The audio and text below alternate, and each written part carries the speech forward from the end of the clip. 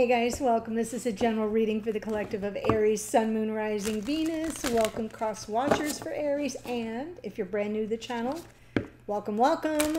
Do come into the comments, say hello, let me know where you're from, and I'll definitely reply later on today. Here I go. I'm going to pull from Soul Helper Oracle to activate the reading. Let's see what comes through for you. Beautiful. Follow your vision. Never lose sight of what is really important. And I love the two Arctic wolves here. Is that what they are? They're very beautiful. Never lose sight of your vision. Follow your vision. Never lose sight of what's really important. Lovely message. It's important also because we're now in the pre-shadow phase of Mercury retrograde. That goes from the 17th of August, September. Guys. Okay, let me reset. July 17th to August 5th. So he started his pre-shadow phase at 22 degrees of the sign of Leo. He will continue on, still moving forward, going to cross over into Virgo, and then on August 5th, he's going to turn around. And he's going to head back over that pass back to 22 degrees of Leo, and then he's going to turn around again and head direct and close out his post-retrograde shadow.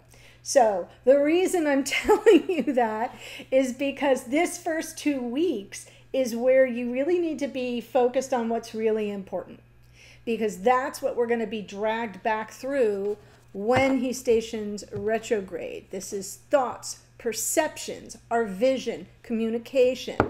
So thanks for indulging the old lady. This happened to me with I think it was the Leo bonus reading I did. I was like, I am trying to talk about Mercury retrograde, and I sound like I have lost a lot of steps. Oh, okay, so what I'm going to do is pull the main spread, give you my general impressions. We'll get the details. I'm not going to go through every card to clarify, but where I need it, I want to look at your person, you, and this connection, past, present, future. So here we go. Oh, see, Aries? Do not lose sight of what's important. We're starting off with some heart heaviness, maybe some heartache or heartbreak. That is the focus of this reading. Okay. So I'm feeling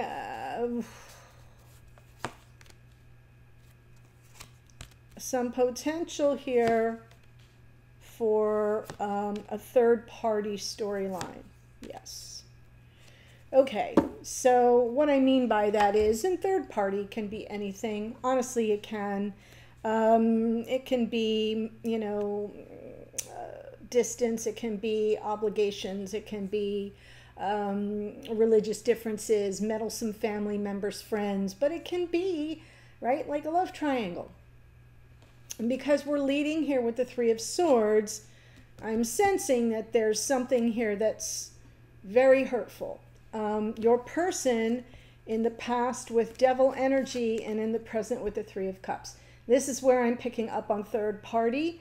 And because in the future I'm seeing some resistance and defensiveness from them. It could be that you're trying to sort things out, because here for you, the center card that gets all the energy, for you in the present, it's about reconciliation. It's about kind of forging a win-win outcome. And there's a struggle around that because you're dealing with somebody who may be resistant. And this doesn't mean that their intentions are nefarious. It just means that, you know, 3 is too many. Okay, it's one too many. Famous words. So for you in the past, Page of Pentacles feels like this was some kind of a newer connection, or maybe a fresh start for the connection, but we're still entangled with some negative karma that you are aware needs to be reconciled on some level in the near future. Page of Wands for you is sort of optimistic, seeing the glass half full. Could be you delivering a positive message to this person as well. For the connection in the past, it feels like maybe there's been a little isolation. It could be that you're not sensing, you don't have easy access to one another. So it's been more of a solitary path for each of you. Present energy now with the Seven of Swords. That's some avoidance. That can be something that feels shady. And in the near future, maybe an offer coming forward very slowly, very methodically, very deliberately. And so things aren't going to change fast, is what I'm trying to say. So I kind of feel like I'm catching you in the midst of something that's been very challenging. So hence, your soul helper is telling you, follow your vision and, you know, hold fast to what's important to you. So let's see the Three of Swords. That's very important. Ten of Wands. Yeah, Five of Wands. Queen of Cups. I think that this is, I think it's breaking your heart. Oh my gosh, Aries. I get emotional. A lot of conflict here, a lot of drama. I think it's been enough. You know, I think you've been as open and compassionate as you can. It's just too much. So there is a very powerful energy here of a need to kind of get some relief. Let's see, which is why in the center of the spread is the Six of Wands, because you're seeking to make peace here. You're not looking for trouble. You're not looking for drama. You want to find, like, where do we agree on something, right? Where can we compromise? Where can we negotiate? Where, like, you seem to be trying to find that common ground. And because that's the basis where we're less opposed, right? If we find the common ground in any situation in life, that is the best jumping off point for resolving differences, for, you know, helping someone see how something is hurting us, right? So I feel like that's what I'm getting from you, is part of the relief would come from just having that moment together where you're like, okay, I understand you, I hear you, okay, I hear you in return, because that's where the peace lives. So let's see the Devil with the Three of Cups.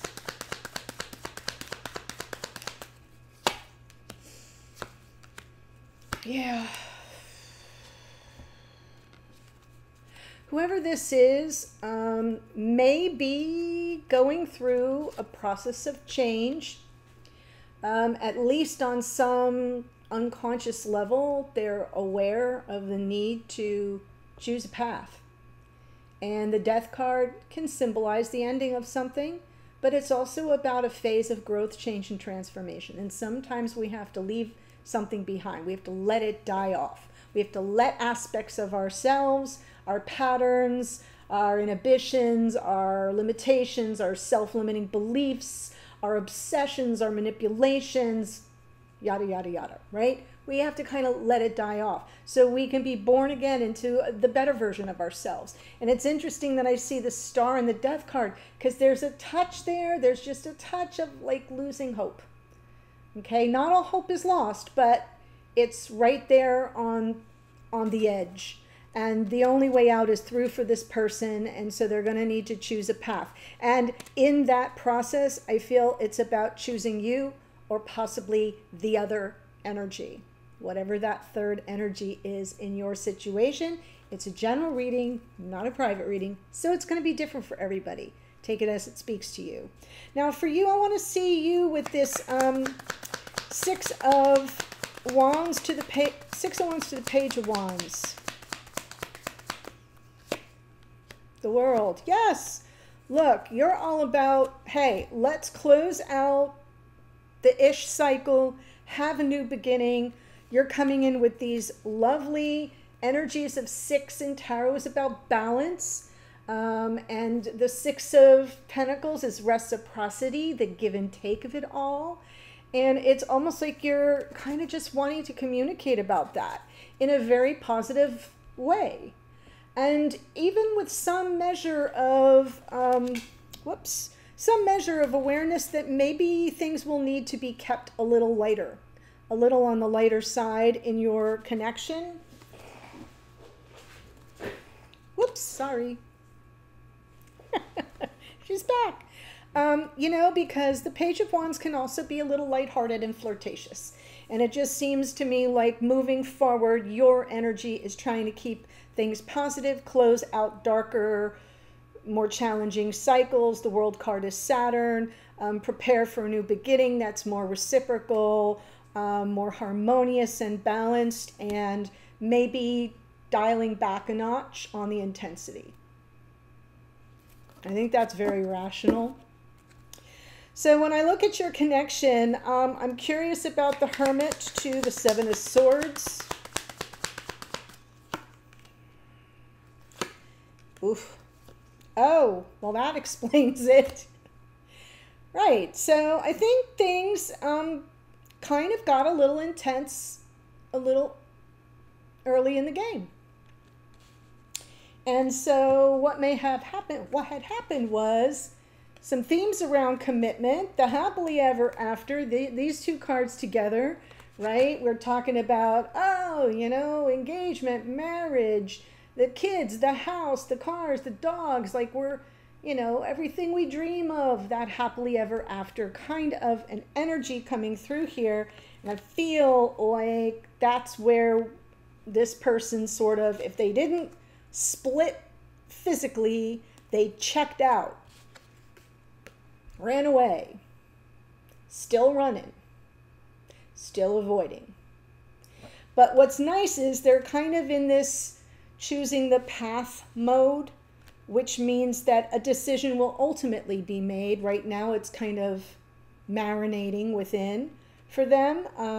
And I feel like your approach from here to the future, being more positive, more focused on the resolutions, like you know, there's no, one of my dearest friends, God rest his soul, used to say to me when I would like come to him in hysteria crying, he'd say, darling, in his beautiful Southern accent, there are no problems, there are only solutions. There you go, from Bruno's lips to your ears. That's your focus. No problems, only solutions. Let's find where we meet in the middle. Let's find what our give and take is, right? Let's talk it out. And then you're optimistic. On we go. And that seems like a very positive approach to what I believe happened and where things are kind of falling out now. So let's go ahead and look at our Knight of Pentacles for the connection. Yes. It's going to take a while, but a leap of faith is on the menu. The Fool card can also be a card of assessing the risks, a look before you leap, but there it is. Right? With your optimism and your positivity and you kind of dialing down the intensity and keeping it, you know, cheap and cheerful. Yeah, I feel like this person will move very slowly and methodically toward you and then finally go all in, right? Taking the leap for love. It is not out of the realm of possibility. Follow your vision. Hold on to what's important to you. Never lose sight of it because I feel it's available to you. I'm going to pull a card here. Now that I see what's happening, I'm looking at the Seven of Wands and I want to be sure I don't miss something important. Okay. A little resistance, but some form of an awareness of their need to cooperate.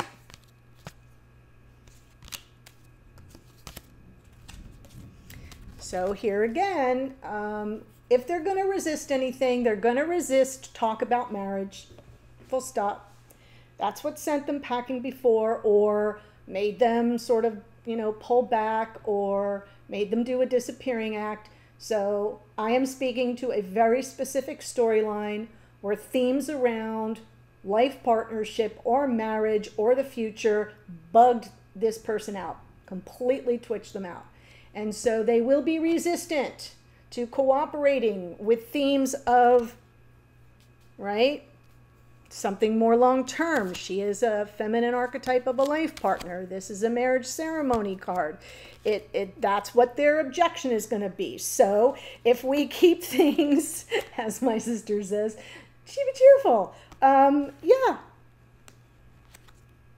it will give them the space, and you will allow them to take the time they need so they can take the leap for love when they have, you know, scoped everything out, assessed the risks, and decided that they feel safe in the connection. And it's not that they don't feel safe with you per se, but this is somebody who probably has a lot of bad experiences in the past. And that's what I see. So I am going to take this to the extended. I will give you the astrology that showed up here. Remember, in the description box below, you'll see a number 1, a number 2, and number 3. Those are your 3 options for how to access extended readings. Okay? So make sure when you click on a link that you read what it is you're purchasing. That's the first thing.